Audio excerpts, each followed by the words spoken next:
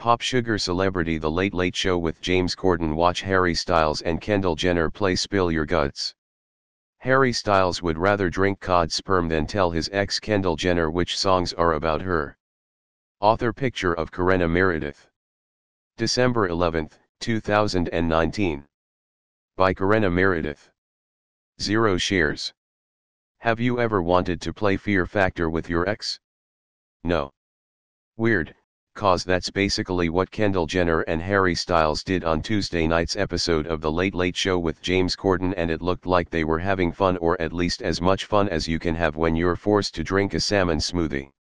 Harry filled in for James when the host took leave to film a movie with Meryl Streep, but the watermelon sugar singer didn't give himself any special treatment when he faced off against Kendall in a game of Spill Your Guts or Fill Your Guts.